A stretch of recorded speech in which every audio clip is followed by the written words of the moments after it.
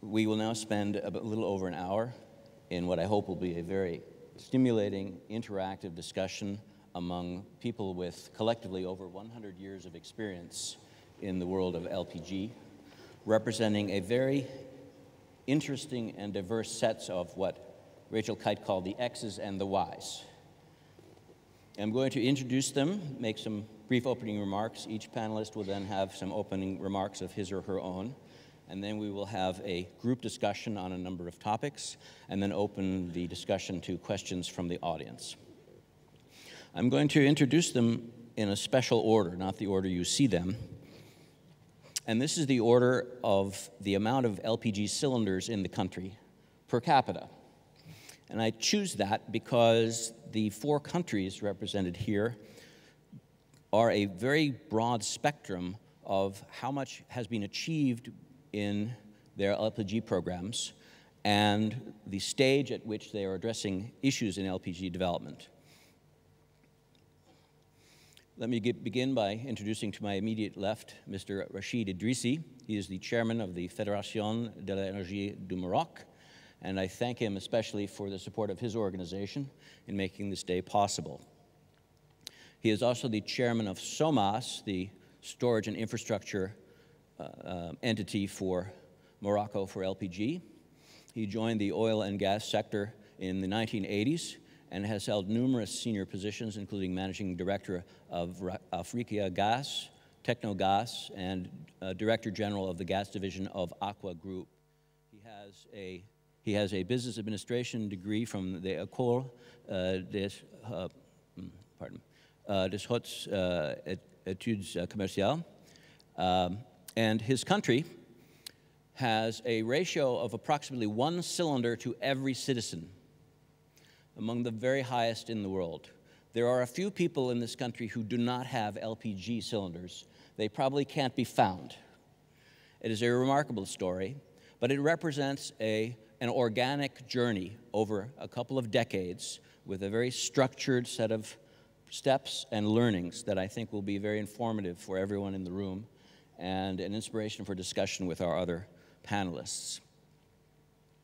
At the very far end of our panel, representing Indonesia, is Mr. R. Zulfikar, who is the project coordinator for Pertamina, the state oil company of Indonesia, and he is responsible there for all of the activities involved in the kerosene to LPG conversion project, which Ms. Kite referenced earlier. He joined Pertamina in 1992 and has had a diverse career with responsibilities including information technology, marketing and training, and regional domestic gas management in different parts of the country. He has degrees from the Sepuluh November Institute of Technology and the University of Indonesia. Indonesia's ratio is about 1 per 4 people. And Indonesia represents a story of a planned, rapid, massive LPG program starting from near zero use of LPG.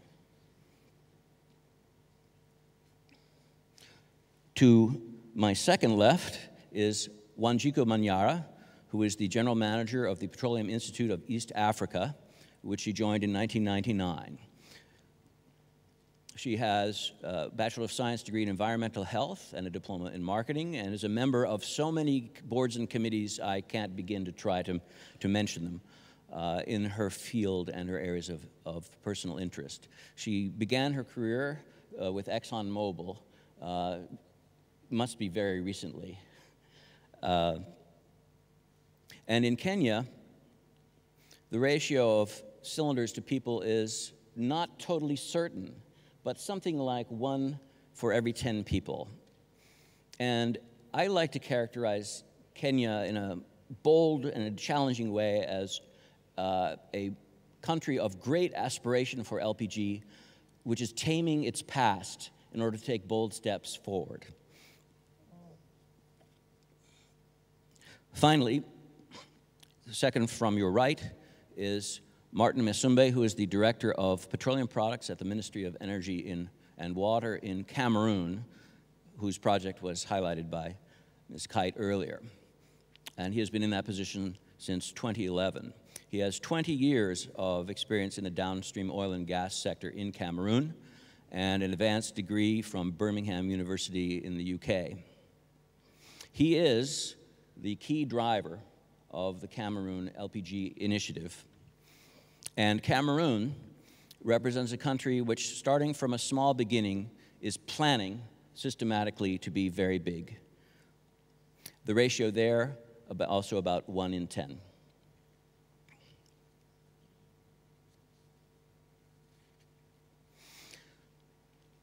The International Energy Agency every few years puts out the World Energy Outlook, which describes its view of the scenarios of how energy will be used in the world. And they have looked at the role of different solutions, different kinds of energy, different kinds of fuels, under scenarios for achieving the universal access to energy goal.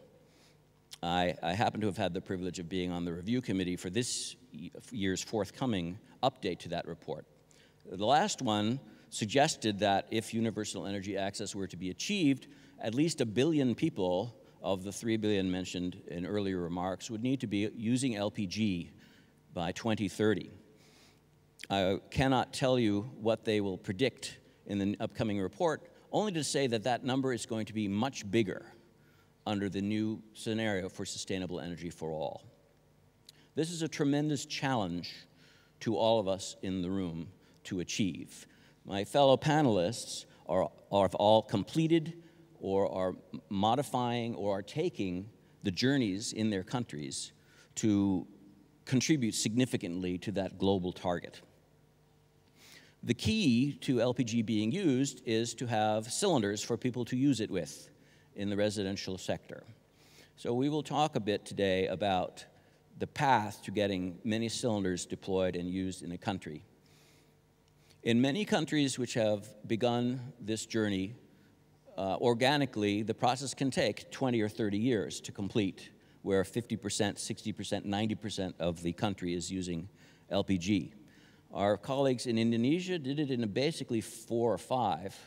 India seems to be doing a size of population similar in scope to Indonesia in 3. So this is very inspiring.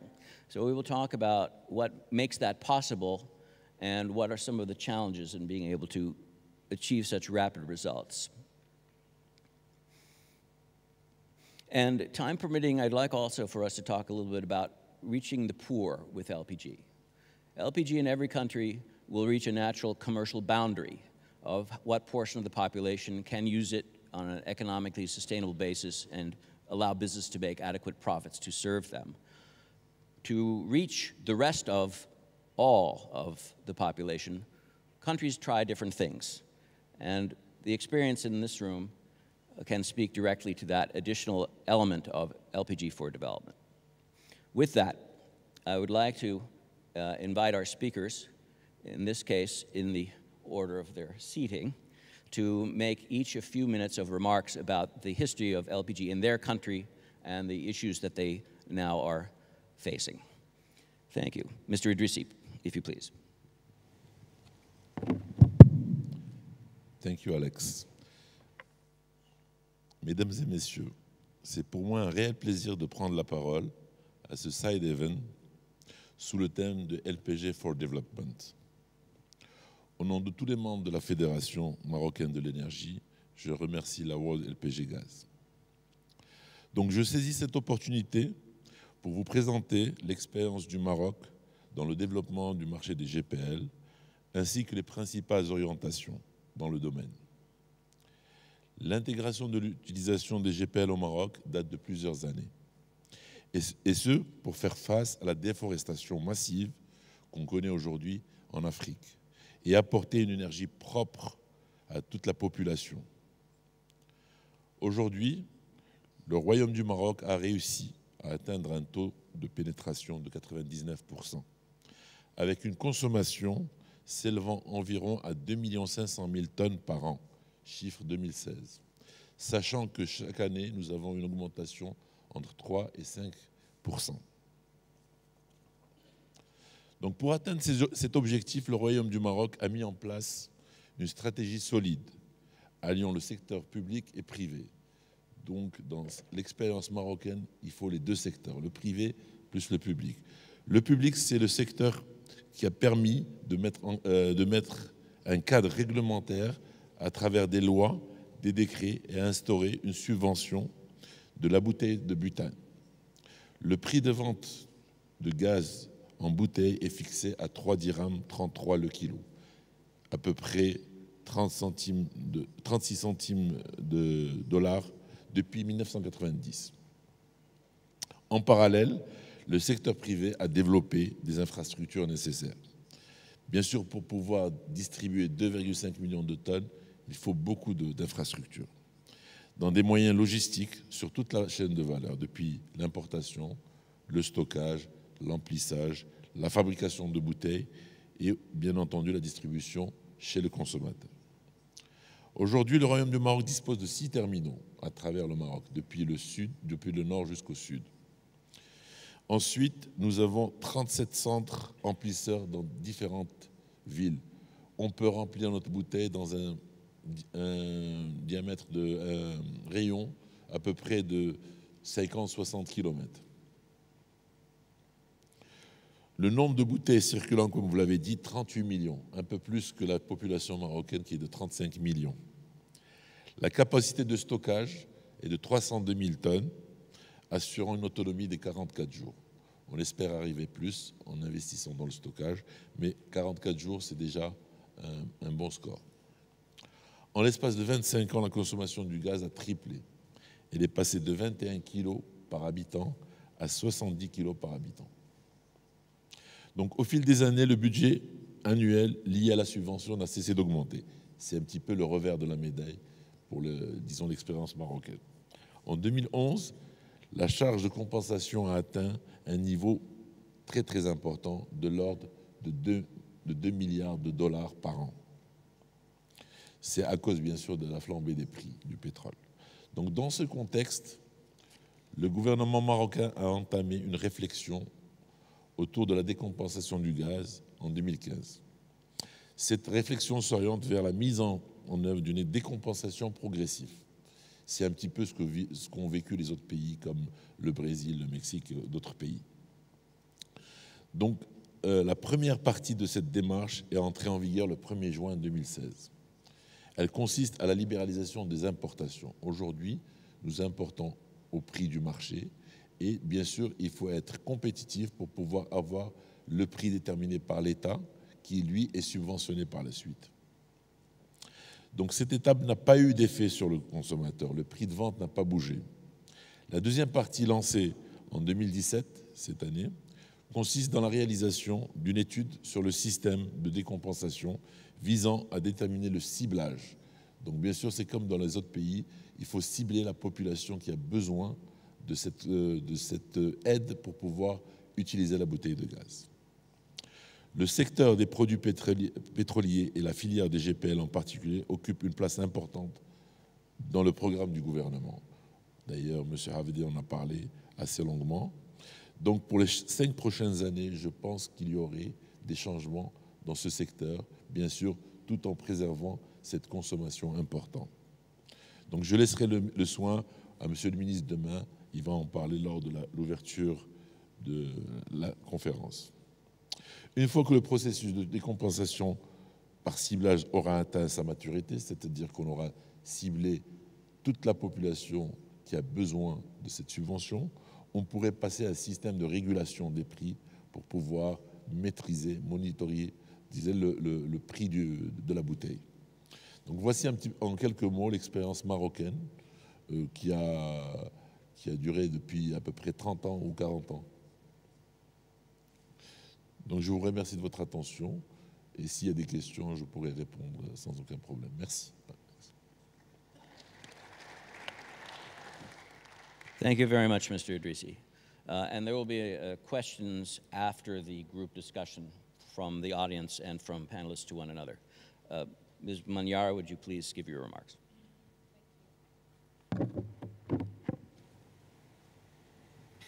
Thanks, Alex, and very happy to be here to share our current plan for development of LPG. So in Kenya, LPG had always been a very important fuel, household fuel, but it's not until around 2004 that it caught the government's attention in terms of being included in the policy then. However, its inclusion in the policy was not very clear, and it was shrouded around the issues of environmental protection and around the issue of reducing reliance on charcoal fuel, but there was no very clear policy on how do you then use LPG as the alternative to those two traditional fuels. Fast forward to 2015, the government did approve a very broad, holistic policy that has very clear direction on LPG development. And the aim and the clear objective in that policy is to shift 100% charcoal and firewood users and kerosene users to LPG by 2030. Very, very ambitious goal. From that policy, a roadmap was developed, and you can call it an LPG development plan or an LPG master plan, was developed last year in consultation with the LPG players, regulatory agencies, and the government. And the purpose of the development plan or the master plan was to ensure that then the government's policy aspirations were brought to life within the timelines that are stipulated in the policy. So the LPG policy, or rather the LPG development plan entails 3 key goals. A, to move Kenya LPG usage from the current 2 kg per capita per year to 15 kg per capita per year by 2030 or earlier, all things constant. Then the second key goal is to get rid of kerosene within 36 months, starting from May last year, May 2016. The third key goal is to make LPG the primary cooking fuel for Kenyan households by 2030 or earlier. So the key objectives, which are supposed to then, of course, ensure that the goals are met within the timelines, are firstly to increase the storage facilities in our port of import, which is in Mombasa, from the current 3 KT to 20 KT by 2020, and then to 50 KT by 2030. The second objective is to increase the imports from the current average of about 140 KT to about 1,000 KT per year. And then to have a cylinder population from the current 3 million, or 2.5, but we say 3 million for purposes of this meeting, to 18 million cylinders by 2020. So, and we have various solutions and means that we will use to achieving these 3 key goals, which of course include regulatory reforms, which have already started being undertaken, regulatory reforms to ensure that there's an enabling environment that will encourage those who are already in the LPG business segment to stay and increase and diversify their investments, but also those who are interested in investing where the potential is, and Kenya is one of the countries where there's great potential for LPG development, can come and invest in the shortest time possible. And of course, to ensure that there is a change in the current distribution and retail model, because that has been one of the impediments to the development of LPG in the last 7 years or so. The other means that are within the LPG development plan are the capital investment and strategic actions that will be taken to ensure that the goals and the objectives that I've mentioned are met within the timelines, and these include, and I've already alluded to it, the construction of an LPG import and storage facility, which will enable us to then move from the current storage capacity to bigger storage capacity to ensure that the unit price of LPG is reduced, and also further to ensure that we benefit from the economies of scale in country, and also to facilitate exports where required. The other item or solution with respect to capital investments and strategic actions include, and I've mentioned the increase in the number of cylinder population, and we're saying this should be tied to the licensing cycle so that each marketer has at least a minimum of 250,000 cylinders so that then we can build towards the 18 million cylinders target in the medium term. Broadly, the other solution that's within which is a detail of the master plan is supply chain optimization. Again, this has to do with ensuring that there's a common user, inland storage and cylinder refilling plant in each of the key consuming counties or cities, if you like. Again, to ensure that there's optimal utilization so that as an LPG distributor or retailer, you don't necessarily have to put up storage and filling plants. You can actually feed off a common user or open access facility to ensure that then there is quick penetration of LPG in terms of, investors who actually want to just invest in one part of the value chain, and especially in terms of the LPG distribution and retailing. Along with that, which is alluded to in the common user facilities, to have a very strong and structured distribution networks and so on and so forth. And also to carry a sustained consumer education and sensitization activities to ensure that consumers are able to convert and to appreciate and understand why they should use and buy, safe cylinders and who are the brand owners, what does the law say, and so on and so forth, so that we can decrease the number of incidences which then inhibit continued use of LPG and also create a lot of fear for those who are not yet converted. Then, of course, there's the effective transport logistics, which includes, using other safe modes of transportation, for example, the rail. So, in summary, those are the solutions that are in the master plan, but we also have, just to add, economic incentives to support the growth of LPG, and some of those include reduction of taxes. LPG is currently zero rated, so removal of taxes on the cylinder and the accessories, again, just to increase the opportunities for access and to reduce the cost of conversion for those who are not yet using LPG.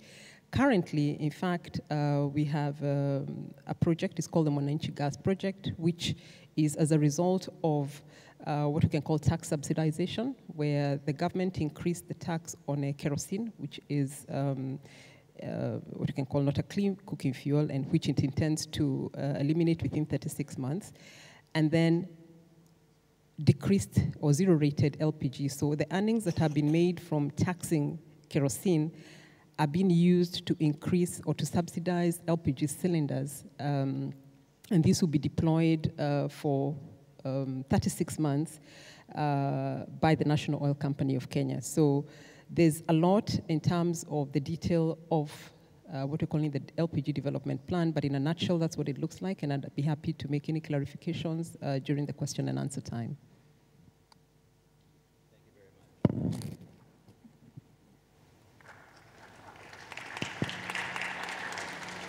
Thank you very much. Thank you. Mr. Musumbe, your remarks, please.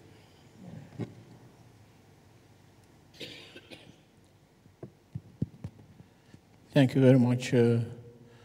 Your Excellencies, ladies and gentlemen, permit me, first of all, to thank Global LPG Partnership for giving me this opportunity to come and present the situation of Cameroon.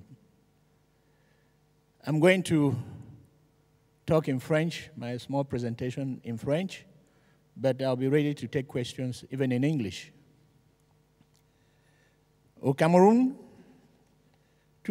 on peut dire tout commence en novembre 2000, quand le gouvernement décide d'ouvrir le secteur pétrolier aval, y compris en ce qui concerne le GPL. Et cette ouverture a permis donc aux nationaux de commencer à investir dans ce secteur, ce qui a permis de passer dans une situation de quasi-monopole de 4 multinationales en 2000 et pour arriver aujourd'hui à 13 opérateurs qui sont dans le secteur du GPL au Cameroun. À ce jour, le taux d'accès est situé autour de 20% en zone urbaine et environ 7% en zone rurale.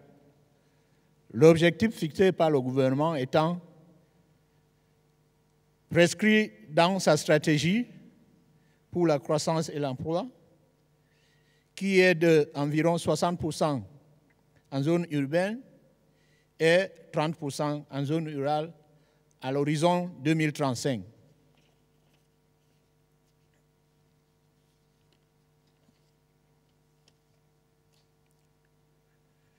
Au Cameroun, comment le marché est approvisionné? Nous avons une petite raffinerie qui produit pas beaucoup de GPL, environ 20 000 tonnes par an, ce qui fait que le marché est approvisionné environ 20% et le reste, c'est des importations.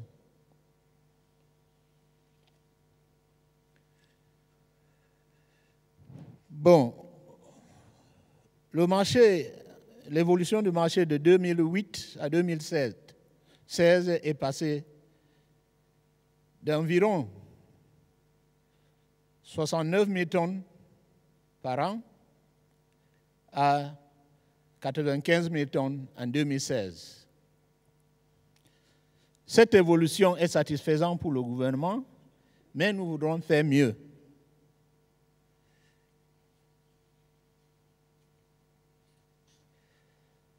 Une évolution depuis 2000, quand le marché est ouvert, à 2016, globalement, on sent un bond d'environ 40% d'évolution, ce qui est assez satisfaisant.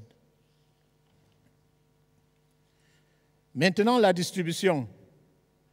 Comme j'ai dit tantôt, aujourd'hui, le marché est occupé par 13 marketeurs, et parmi lesquels c'est une société nationale, la STM, qui reste majeure avec environ 35% de part de marché.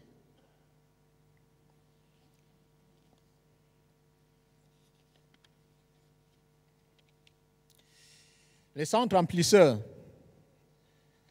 À ce jour, au Cameroun, nous disposons de 16 centres remplisseurs répartis entre les différents opérateurs. Mais la plus grande capacité est détenue par la société d'État, la SDP, la Société camerounaise de dépôts pétroliers, qui dispose aujourd'hui d'une capacité de stockage de 3 765 tonnes, pour une capacité globale aujourd'hui qui est située autour de 7 082 tonnes.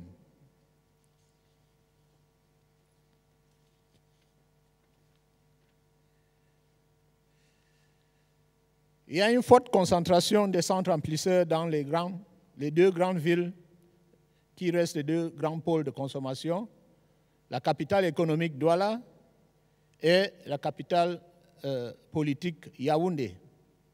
Mais l'objectif du gouvernement étant d'avoir au moins un centre remplisseur dans chaque chef-lieu de région. Aujourd'hui, nous avons encore 2 régions qui n'ont pas de centre remplisseur, la région du Nord et la région du Sud. Mais d'ici 3 ans, l'État, à travers la Caisse de stabilisation des prix des hydrocarbures, projette construire ces 2 centres remplisseurs dans ces 2 localités.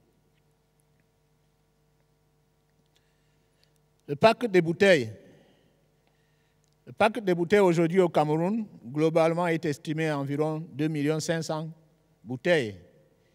Et comme M. Evans a dit tout à l'heure, avec une population d'environ 25 millions, vous pouvez imaginer que c'est environ une bouteille pour 10 personnes. Mais l'État a pris des mesures pour pouvoir inciter l'augmentation de ce parc de bouteilles. Et depuis le mois de mai 2017, l'État a décidé de baisser les droits de douane de 20% à 10%, avec une exonération totale de la TVA sur les importations de bouteilles à gaz. L'objectif étant d'atteindre l'entrée sur le marché d'environ 400 000 bouteilles par an.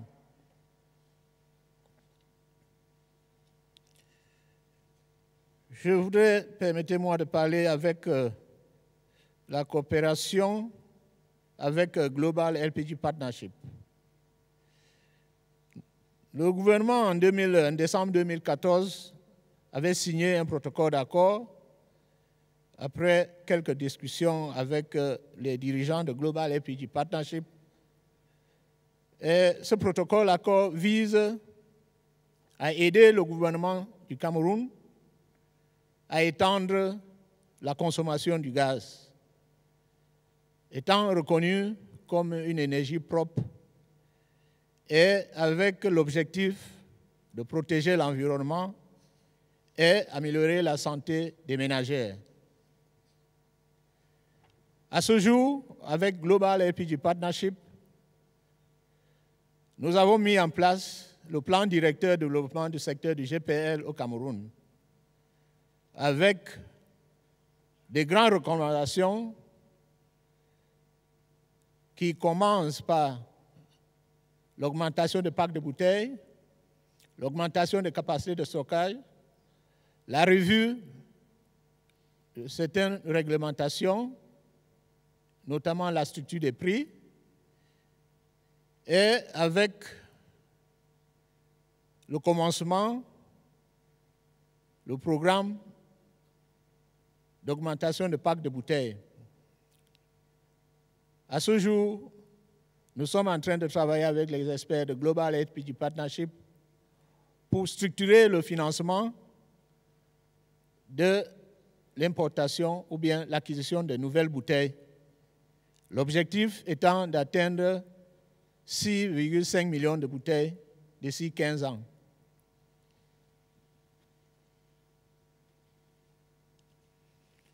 Aussi, avec Global LPG Partnership,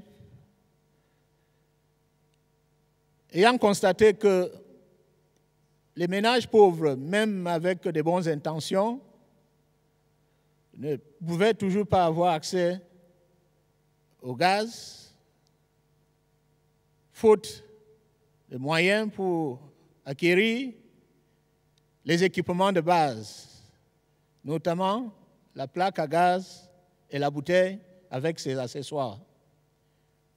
Donc nous avons eu une idée de microcrédit aux ménages pauvres pour les aider à acquérir la plaque à gaz, la bouteille pleine avec ses accessoires. Et pour un coût global de 50 000 francs, remboursable dans 6 mois, nous avons commencé un projet pilote dans une localité située dans la région du Sud-Ouest avec 150 ménages. Au bout de 6 mois, les résultats sont encourageants. Et je vous dis aujourd'hui, nous avons beaucoup de ménages qui n'attendent que le deuxième tour de financement pour entrer dans l'utilisation du gaz. En ce qui concerne les perspectives, mesdames et messieurs, le Cameroun a l'intention d'augmenter la production locale de GPL à travers l'extension de la production de notre raffinerie, dont le projet d'extension et de modernisation est en cours. Ce projet, à terme, permettrait la production de la Sonara de passer d'environ 2500 tonnes par mois à environ 4000 tonnes. Également, nous avons entamé des projets de valorisation de nos ressources en gaz naturel avec un premier projet, Floating LNG, l'usine flottante de traitement de gaz naturel, qui sera installée à Kribi, dans la région du Sud, et avec un volet extraction de GPL. D'autres projets sont en cours et envisagés dans des grands bassins des Tindé qui détiennent les plus grandes réserves de gaz naturel du Cameroun. L'objectif étant, d'ici 10 ans, que le Cameroun devienne net exportateur de GPL. Nous avons également l'intention de créer de nouveaux centres remplisseurs. Également, la poursuite de l'augmentation du parc de bouteilles et ensuite la promotion de la fabrication locale de bouteilles. Il y a également la poursuite de la palettisation des camions transportant les bouteilles et les dépôts de stockage. La poursuite de la mise en œuvre des recommandations issues du plan directeur du GPL du Cameroun. Également, poursuivre avec l'assistance de Global LPG Partnership la facilitation des ménages pauvres dans l'accès au gaz.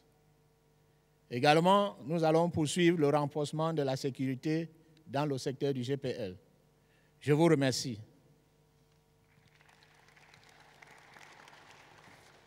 Thank you. Mr. Zulfikar. Yeah. Thank you, Alex, for the introduction. Good afternoon, the Excellencies, ladies and gentlemen. It's really a great honor for Pertamina to be here in the prestigious LPG4 Development Summit as part of World LPG Forum in Morocco in order to share our experiences in managing LPG industry in Indonesia. Ladies and gentlemen, let me to know you about Indonesia itself. Indonesia is one of the largest archipelago countries in the world, within more than 14 islands from the Indian Ocean until to the Pacific Ocean. What it does mean? It was a great challenge for all of the company in Indonesia, especially for the LPG company in Indonesia, to distribute the LPG efficiently and also effectively in order to reach all our customers. Yeah, ladies and gentlemen, since 2007, Pertamina has an assignment from our government in order to distribute it, the LPG, instead of kerosene, in order to switch the usage kerosene to LPG over 57 million people until now.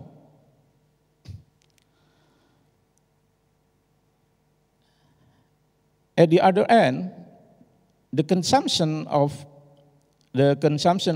kerosene has dropped from 9.9 kiloliters in 2007 and now only 600 kiloliters. I'm sorry, 600,000 kiloliters. But on the other side, the LPG consumption increased significantly from 1 million tons in 2007 and now in 7 million tons. Yes, as a consequence of the increasing of the market of LPG in Indonesia, we need to develop our infrastructure.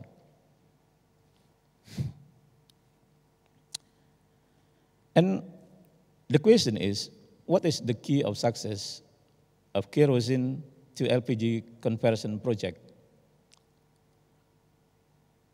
The key success factor is about communication.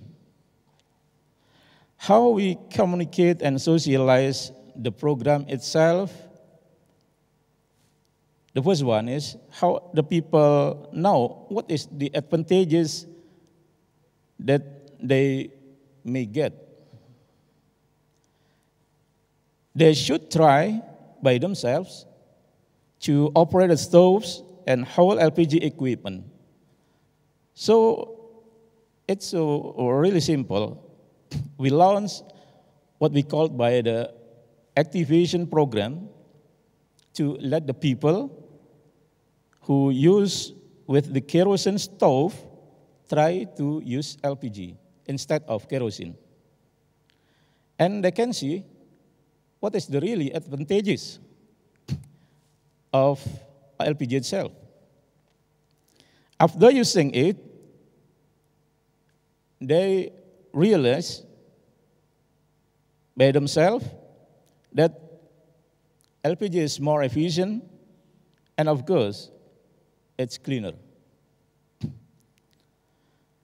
As impact of the massive energy program kerosene to LPG gas conversion, we just now convert more than 557 million households within 8 years, since 2007 until 2015.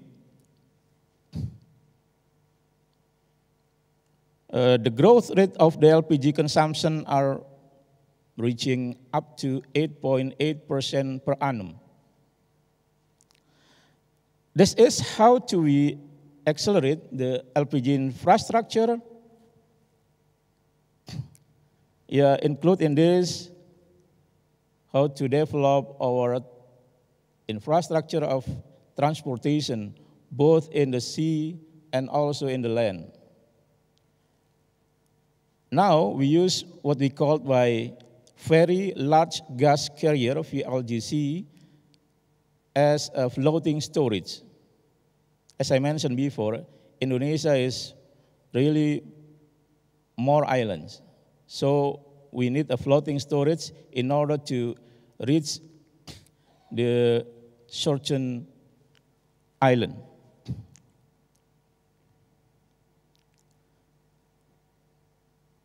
With the planning of the LPG conversion project to the eastern part of Indonesia, which starts in 2017, which includes the conversion of fishing boats, the usage of gasoline is converted into LPG. But it's only limited to the fishing boats up to 5 gross tons, or the horsepower until 14 horsepower. We need to build more inland receiving terminals and storage facilities equally across the region, so that the distribution would not be an issue. Hopefully, yes. We will build LPG refrigerated terminal in West and East Java, build LPG pressurized terminal in Sumatra, Java, and eastern part of Indonesia. As you know, Indonesia has 34 provinces. We are utilizing LPG storage also in the LNG on Bontang and Arun. And with the government, we are planning to build storage facilities in the eastern part of Indonesia. Through these services, we hope that Pertamina can secure all the supply of LPG throughout Indonesia. Pertamina has given a new alternative energy site from kerosene or gasoline, and hoping that at the end all of the people of Indonesia may have the chance to use LPG as cleaner, more friendly, and of course, healthier energy alternatives. Along the way, government of Indonesia has made another initiative by converting fishing boats from using gasoline to LPG. In 2016, we have converted about 5,473 engine boats. And now, in 2017, we propose, by assignment of our government, to convert more than 16,000 engine boats in Indonesia. And the project still running until now.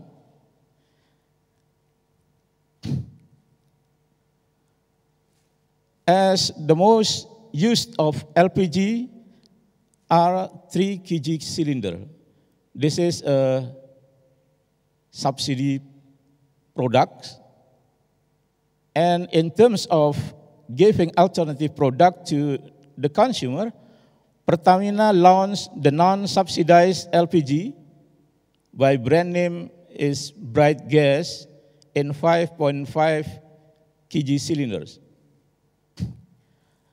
It was launched in 2015 throughout Indonesia, and we have received positive response from the consumers. The government also really support for non-subsidized LPG product. This is one effort from Pertamina to minimize the subsidy in Indonesia so that the consumer of 3 kg can switch to the non-subsidized products.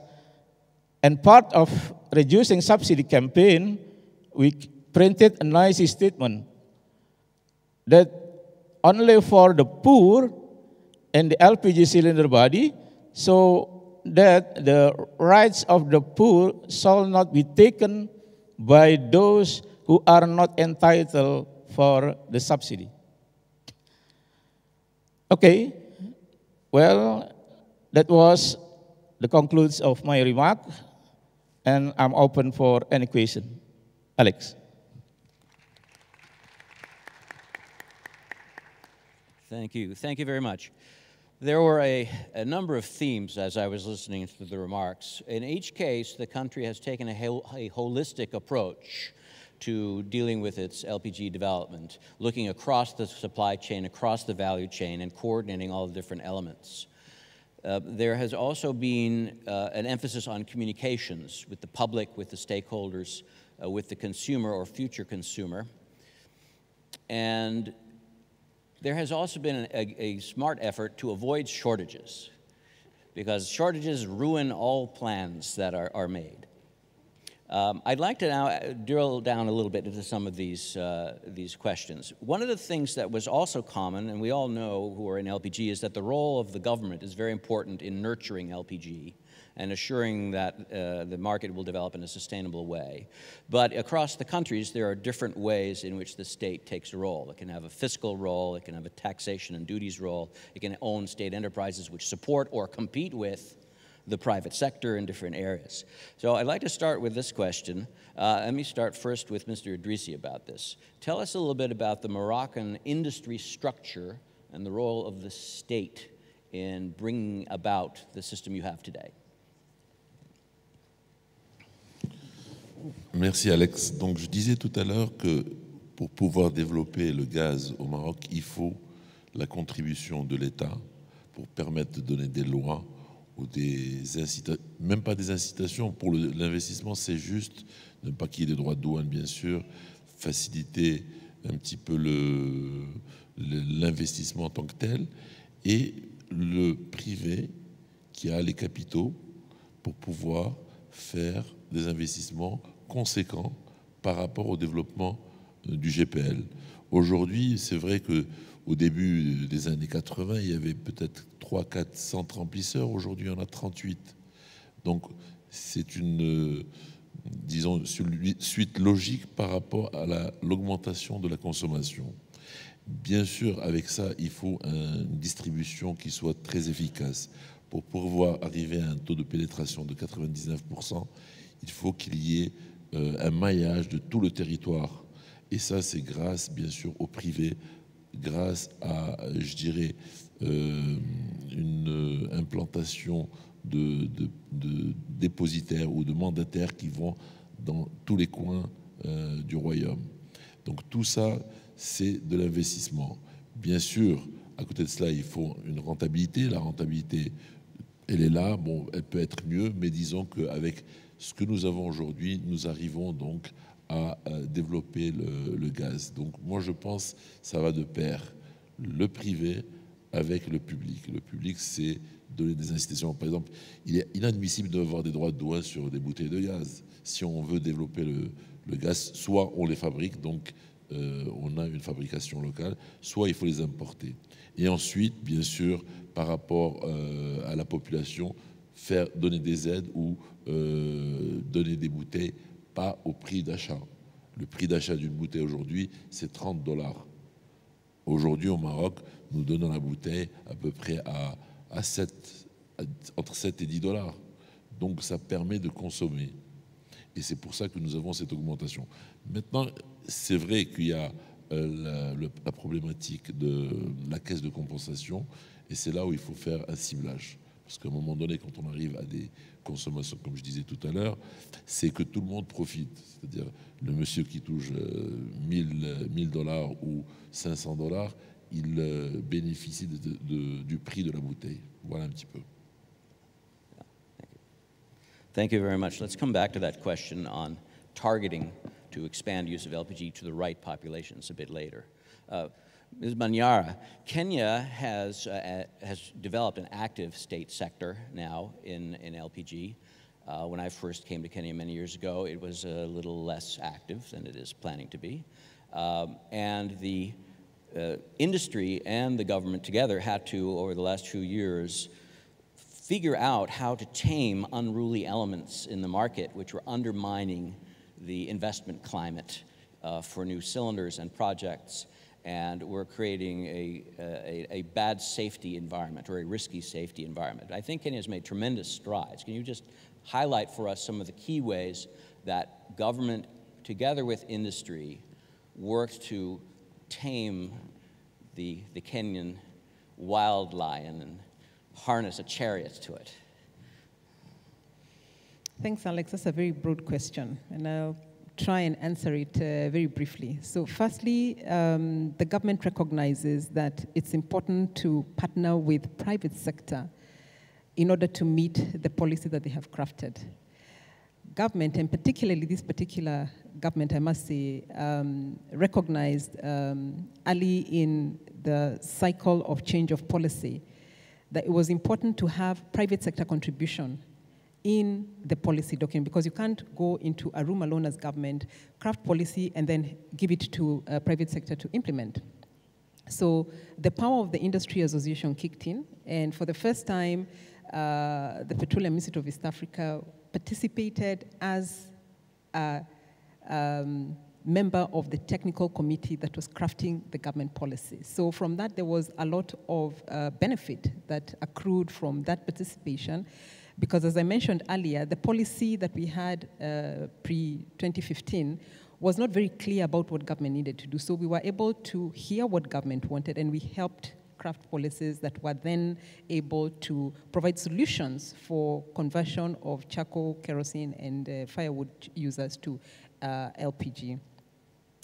The second thing is that government understands that unless there's an enabling environment for investors to put in their money or to stay and support the policy aspirations, then they themselves are really not the investors. It is the investors who know what kind of environment is needed for them to then promise to complement or to support government in the realization of this investment. And hence, again, the power of the industry association, challenging and lobbying government to ensure that there is an environment that accommodates only the legitimate players, and one that is sane, one that is legal, one that is level, and one that is guided by a legal and regulatory framework that all must abide with. And private sector, again, extended an arm of collaboration with government, and government is only too happy to be not told what to do or guided in what to do, but to be, what is that word? To be advised. Let me put to be advised on what to do so that private sector is happy, but then again, teamwork.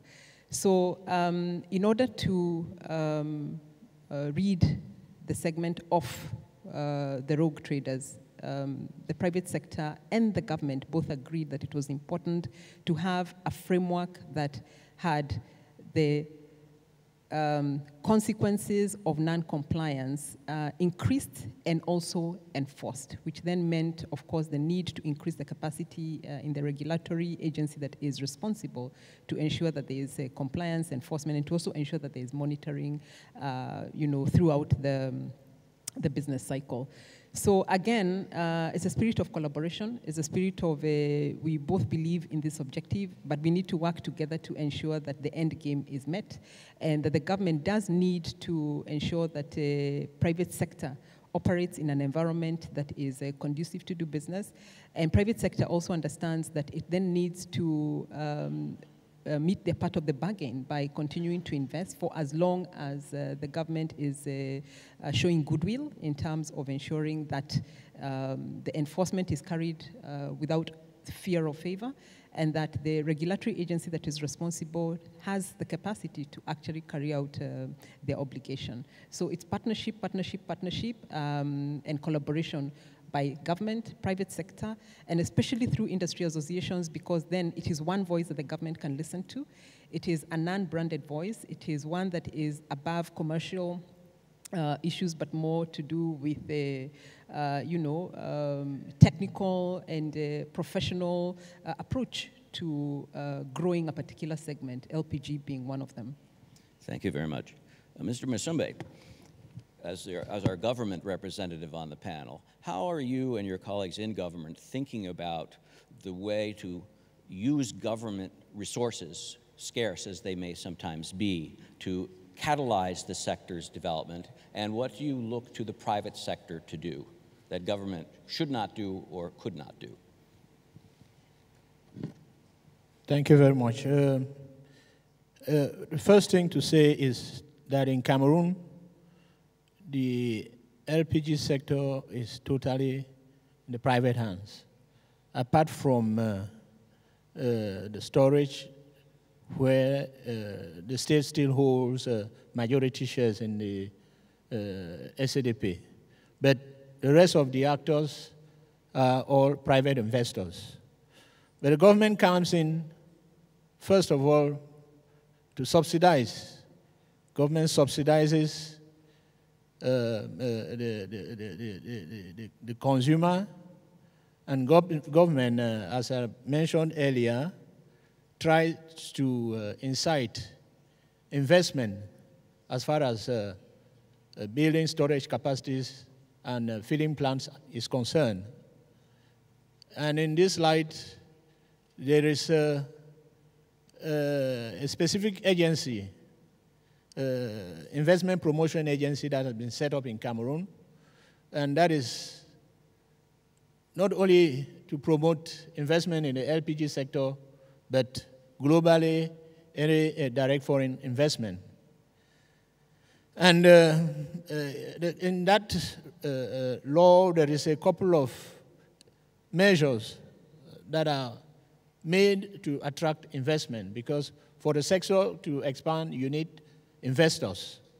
And the private sector is very, very happy with the earlier measures that I said that were taken in May by reducing almost by 50% the custom duties on importation of bottles, and then government denying itself totally the value-added tax that is supposed to come with importation of LPG cylinders. And government is already also ready to enter into public partnership agreements with private investors, especially in the construction of a bigger LPG reception terminal in the deep sea port in Kribi, of which negotiations are going on, and also to improve on the existing terminal, which has a small capacity, that is in Douala. And that terminal is in the estuary and it's shallow water port. So there is a couple of investments, plus when you evaluate the measures that are meant to attract investment, you see that government is ready to sacrifice so that the sector expands, because government has taken engagement in protecting the environment, fighting against deforestation and the desert encroachment, and then also to improve the livelihood of the households. Thank you. Thank you, Mr. Musumbe. Mr. Zulfikar, let me take this opportunity to pivot to a related question, and one which is touched on by Rachel Kite in her remarks before. Indonesia is sometimes viewed as having had this great success only because of the implementation leadership of Pertamina, which is essentially a monopoly in the oil sector, such a substantial player that it could do what it wanted. But in fact, the Indonesian program involved a huge number of other players that were coordinated with you. So you created a vast new distribution system for LPG to reach households and have retail density. There were more than 500, if I recall my statistics, 500 private sector players who became involved as partners, as financing sources, and so forth. So can you tell us a little bit about how Indonesia and Pertamina brought in additional players into the ecosystem who benefited from your leadership and your investment, but made the entire project a bigger and faster project? Thank you, Alex.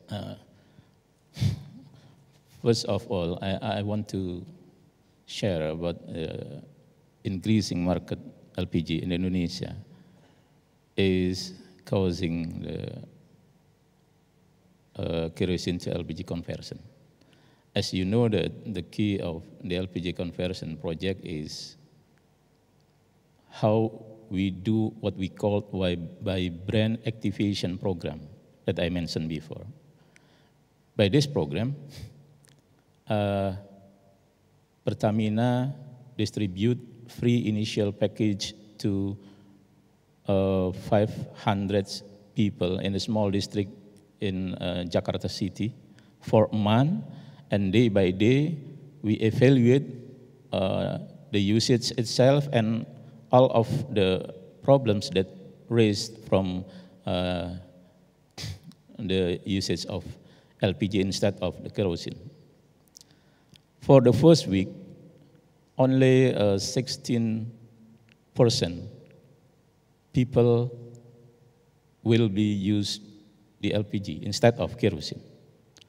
But by our treatment, by evaluation and how to overcome the problem, at the end of the month, they reach about 96% will be used LPG freely, not by emphasis from our government. So it was really a good result for us to ensure our government and also to accept the assignment from the government in order to do our kerosene to LPG project. And by this massive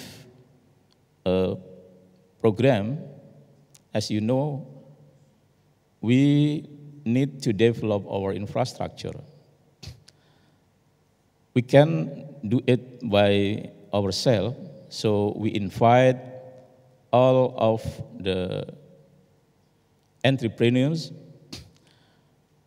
both from the domestic and also for the foreign, not only to be distributors, what I mean distributors here, dealers and sub-dealers, but also to develop LPG storage tank. As you know that it was really a hard financial for Pertamina to do it by itself. We ensure that the consumer is happy to using the LPG. So that was really a long relationship in between Pertamina and consumer. And in order to fulfill all of the infrastructure, we ensure all of our partners in order to participate for the sector's business from the upstream until to the downstream of LPG business. The first key I want to share in here that Pertamina have a contract with our partner for the LPG tank storage is about 10 years contracted. And we gave what we called by the filling fee and transportation fee. And for the dealers and sub-dealers, mostly dealers and sub-dealers is converted from the kerosene dealers to LPG dealers. But as you know, LPG dealers is more financial investment rather than the kerosene dealers. So we also invite our domestic bank, our national bank, to get a credit to all of the sub-dealers, of course, and also our dealers. And in this kind of variety of how to emphasize all of our parties, and also the market growing significantly, it was really an interesting for our partner, of course. And until now, we has more than 600 dealers. Before the kerosene to LPG conversion project, we only have 66 dealers, now up to 600 dealers. And also we invite for the foreigners, especially to facilitate the sea transportation. As you know, it was really highest investment. We also get contracted with them in a certain time, in about 3 up to 5 years, both of using as sea transportation and also for floating storage. Thank you. I'll have to stop you there. We're running a bit short on time now, they're telling me. Okay, thank you. I'd like to give us a chance to talk about one final thing as a group, and then if they let me, ask the audience to contribute 1 or 2 questions. And the question we should not leave without raising is how to help the poor get access to LPG. Mr. Musumbe has mentioned a little bit about this. Morocco has subsidized and is wrestling with how to evolve its subsidies. Pertamina has given out free equipment to address the poor. There are a number of interesting programs going on in Kenya to make LPG more accessible and affordable. One of which is the notion of pay-as-you-go technology, which has become very popular there. At the risk of running a little long, think of 1 or 2 sentences from your respective countries about what things look promising for extending the boundary of LPG beyond its commercial limits, to being able to bring more of the population into LPG use on a sustainable basis. Wanjiku, would you like to go first?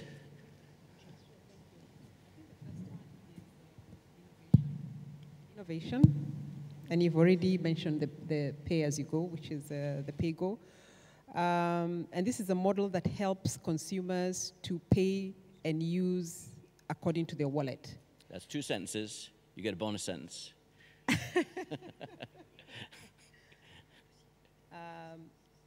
I think the other one is to ensure that there are storage facilities and filling plants 5 minutes from a residential area, because then it cuts transportation, it cuts the inconveniences of having to carry the cylinder for very long distances. It also enables LPG to be available along with other competing sources of energy, which are not necessarily cheaper, it's just that they are available at the point of purchase. So I think that's very critical, and consumer education and sensitization is very, very critical, because consumers need, even what you're classifying as a poor, we all use some form of energy. Mm-hmm. If the poor use some form of energy, can the cost of that energy be made similar to the cleaner and modern alternative, i.e. LPG, and packaged accordingly? Thank you. I'll live with 6. Mr. Misumbe, any thoughts? Yes, I'll be short. First thing in Cameroon is government put in place regulation, simplified regulation on creating sales point.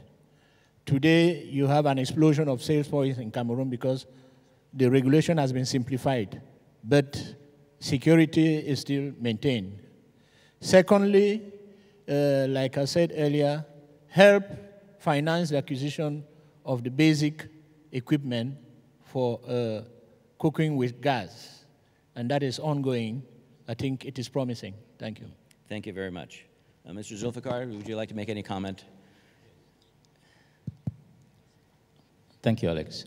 First sentence I want to share is about effective supply chain. As you know, Indonesia is the largest archipelago country, so the supply chain is really key issues to overcome this problem. So by this commitment, consumers can reach the LPG in the affordable price, not in low and high price, but in affordable price. And also the way to reach the LPG or to buy the LPG. In Indonesia, we also create new kinds to buy an LPG by online, as you know. We have a contact center for all the consumers that want to buy some kinds of LPG in our product. So they can call to our contact number, and then my dealer will be delivered as requested. Thank you. Mr. Idrissi? Oui, je veux bien. Donc, par rapport au Maroc, donc la consommation, comme vous le savez, est très importante. Et donc, ce qu'on devrait faire et ce que devrait l'État donner la possibilité au privé de faire, c'est d'innover, c'est-à-dire des distributions directes avec un call center, des nouvelles bouteilles, puisque ça évolue, donc donner une meilleure utilisation du GPL dans les foyers marocains par de l'innovation, par de nouvelles, je dirais, de nouveaux matériaux qui peuvent apporter une valeur ajoutée aux consommateurs marocains. Voilà. Thank you very much. They're telling me that we have to wrap up, so I hope the questions we have addressed are the same ones that were on your minds, and I'm sure any of us would be happy to answer one-on-one questions later during the course of the forum. Let me just summarize some of the key things our panel has talked about as lessons and wisdom for all of us. First, a clear policy and priority on LPG is essential as a starting point for developing large-scale LPG in a country. One must take a holistic view of its planning and its context with other energies. One needs well-defined regulations that are well enforced. A collaborative approach which can involve PPPs, interactions with associations, and government is essential to success. There need to be vehicles for financing to be brought in, particularly to expand the inventory of cylinders. But indeed, the entire supply chain must be addressed to ensure there aren't shortages and that there is efficient operation. The state can be involved more or less.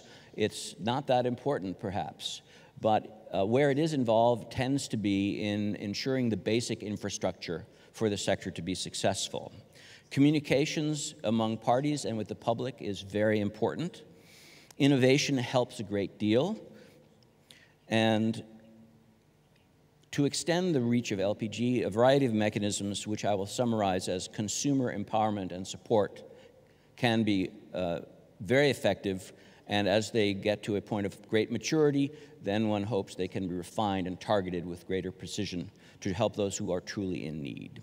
I thank my panelists for a very, very good sharing of information and lessons. Now, there will be a few moments when they switch the panel, and we will immediately move then to the LPG financing discussion. Thanks very much for your kind attention.